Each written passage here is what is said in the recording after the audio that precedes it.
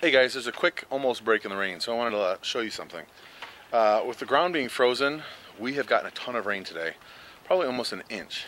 So the rain is coming down the driveway, coming through here, and then it comes through this area and heads off down that way. And as you guys can see, there is a ton of water out there. The whole round bale, I put it on high ground on purpose, but there's water everywhere around it. And even out there in the corner of where the pastures meet, there's water. The chickens have kind of been a little bit trying to figure out what to do because they don't want to cross through water, so they kind of had to alter their path. But you know what, I'm gonna go inside. So we've gotten almost an inch of rain, and I looked it up. That would equate to something like 13 inches of snow. It depends on the, how wet the snow is. It said anywhere from 2 inches of like a sleet to 55 inches of super dry powder snow. But yeah, so, and this has happened all winter long. When we've gotten a big storm front, it's always dropped rain instead of snow.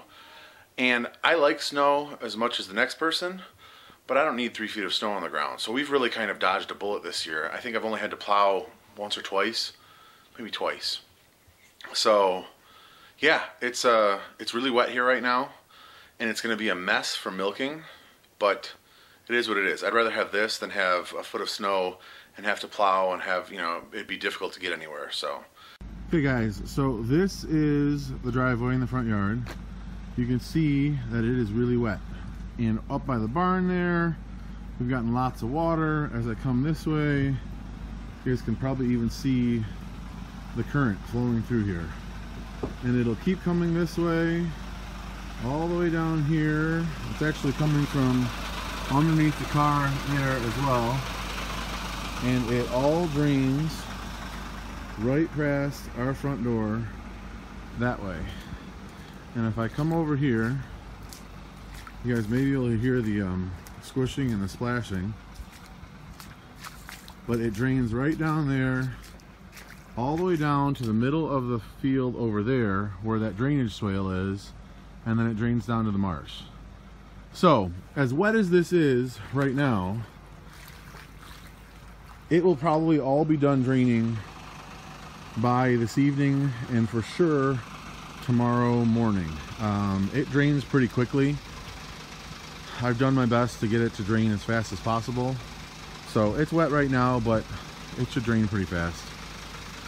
The part that makes it take longer is the ground is frozen, so there's no place for the water to go, and the snow's melting. There was a inch or two of snow on the ground, so that's melting as well. So I wanted to talk a little bit about this flight.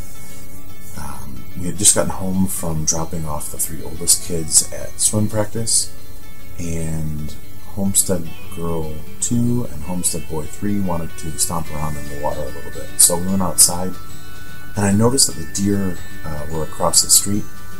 It seemed like the same herd of deer that had been there for the last 3 or 4 nights, so I figured I'd grab the drone and throw that up in the air and see if I could get some video footage of it.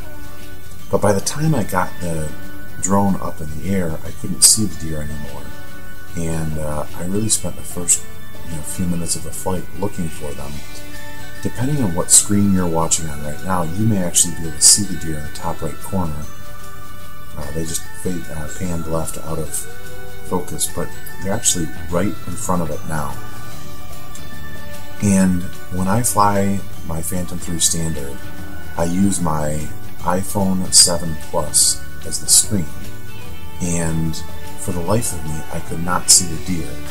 The drone is actually directly over top of the deer right now, and it didn't seem to faze them at all, but I couldn't find them. So you can actually see right now I'm looking in the forest trying to find the deer. I'm looking in the field trying to get a different angle to see if I'm just not able to see them because of their brown fur and they're now exposed to dirt. But I was really having a hard time. I was actually kind of getting disappointed that I hadn't been able to get any video footage of the deer. I thought I was just too late and I missed them and they were gone.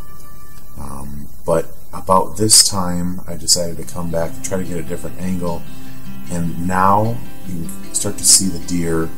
I'm about 150 feet up, and I finally found the deer. There's a herd of 13 deer, and at the height and distance that I was, it didn't seem to bother them at all. I actually am able to drop down to I think about 100 feet, and you know, they look up every once in a while, but it doesn't seem like they're that concerned about it.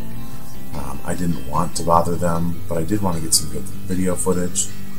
So coming up here towards the end of this clip of the video, I was actually able to drop down to about 50 feet and get pretty close to the deer. They still didn't seem too worried, but it was really cool video, and depending on what screen you guys are watching on, if you're watching on a decent size computer screen, you should be able to see a deer extremely well.